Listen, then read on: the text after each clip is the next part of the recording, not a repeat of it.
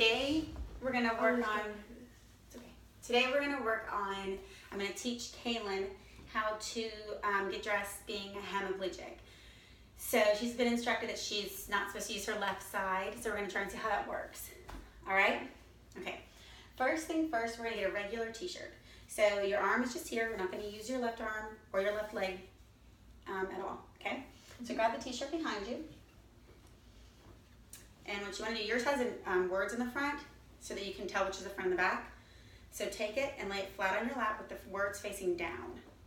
So you want to see just the back of it with the neck down here. Good. And what we're going to do is we're going to come in through the bottom and go to the left side, which is your affected side, which is your side you can't use. So go all the way, pull it all the way through to the left. And we're going to do something, we're going to make something called a nest. So you take it and you make it like a little hole. See, it looks kind of like a little bird's nest. Good, and you can pick up the side, your affected side, and place it into the nest. Good, and then you're gonna pull this, and you can kind of just maneuver, just pick up your hand as you need to maneuver around it, and you wanna get it at least past your elbow. My shirt's a little big, so I might go up a little bit more, okay? Then what you do is you take the other side, and this is your non-affected side, and you put your arm through, okay? And then you pull it all the way up, and then just fix it. Good. Now that side's gonna be twisted, but you can just keep working it around until it's not twisted. And fix your hair.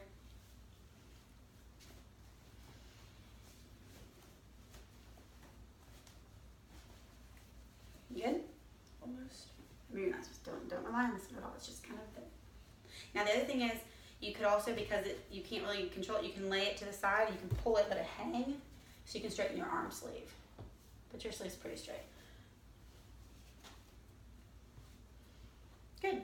Now we're gonna get our button-down shirt, okay? So it should be behind you.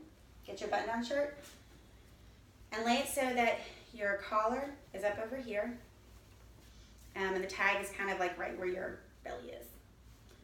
So you know what? Yours is actually inside out.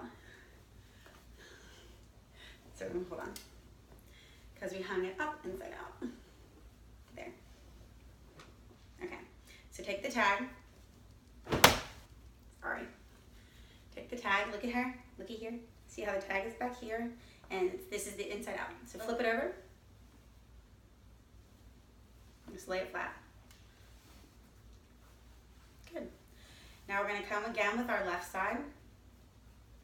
Come in like you're putting it on all the way down.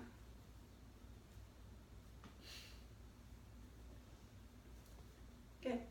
And then again with the nest.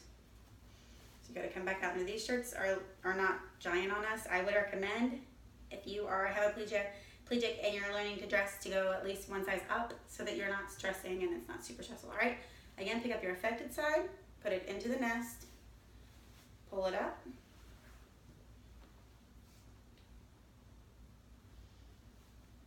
And just get it through there.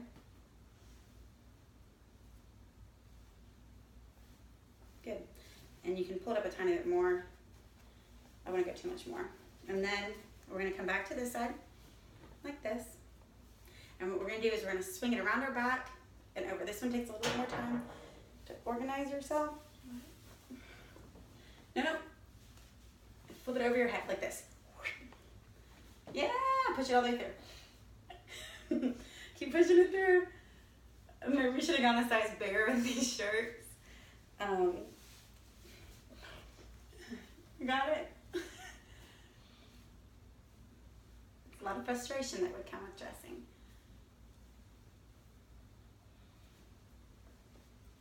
Got it? Now pull it down from the back. Good. Good. You got it? Keep pulling. There it goes. So you just want to get it to where you can line up in front again. If you need to hang the affected arm to straighten your shirt out, pick it back up.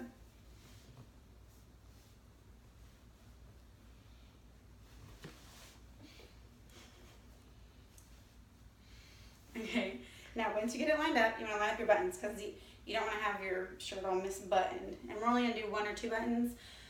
I don't know how tiny your buttons are. Mine are very small. I would not recommend this shirt for somebody who is just learning to dress, being a new hemiplegic, because it'd be very frustrating due to the size of the buttons. I would recommend a larger button shirt or polo, which is a couple buttons, or the pullover. So then you take your hole and you just kind of weave it through. I'm just going to button one so we can finish up the rest of it, because again, these are super small, and I would not recommend. And the adaptive tools for doing this, the button hook is not the easiest thing to use either.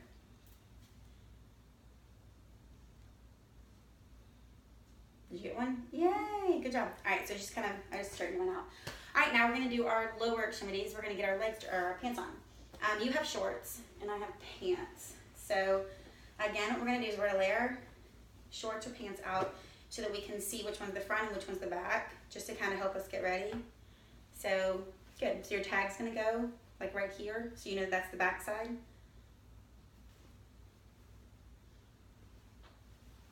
Those are slippery. And just kind of pull them up on your leg and set them here. All right, now because we can't use our left side, we're gonna have to pick up our leg with our right hand, and so pick it up from the ankle and come up and put it on the knee. Or you can pick it up probably a little bit higher up. Good, and you're gonna take your pants and you're just gonna pull it through.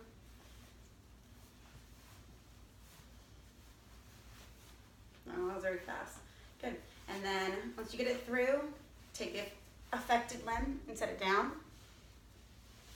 And then pull it up. And then your unaffected leg can just slide right in. Then you can move your hand if it's in the way too. Now, because you have two legs, you can actually use a walker or some sort of support to stand up and kind of balance on your good leg to get it over your bottom, so you don't have to do bridging if you don't have that available or the space available, or you're sitting in a wheelchair. So we're gonna use this chair to act as both of our walkers. So we've got it, you wanna pull it up as high as you can, maybe even get to the edge a little bit and pull it up as high as you can. As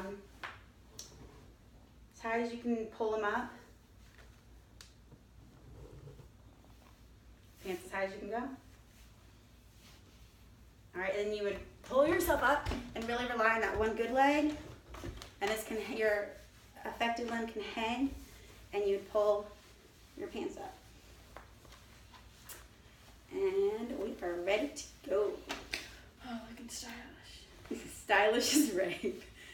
Now we're gonna take them off because that's the easy part. So you look good. Now to take it off, again, you use this for support if you need more stability. It's actually really easy. You just need to get this past your bottom, and you can sit down because if you don't want to fatigue or let safety be an issue. So then you can sit back down once you get it off. Be careful coming down. And then you take off your unaffected leg first. So slide this one out. It's kind of the opposite. You put your affected in first when you get dressed and take your unaffected out when you get undressed. Okay, pick up your affected leg and take it off. Throw your clothes on the ground. Okay, replace your leg. Then with this, unbutton, and then slide your affected arm out first. And then, again, you can hang it to kind of pull it off.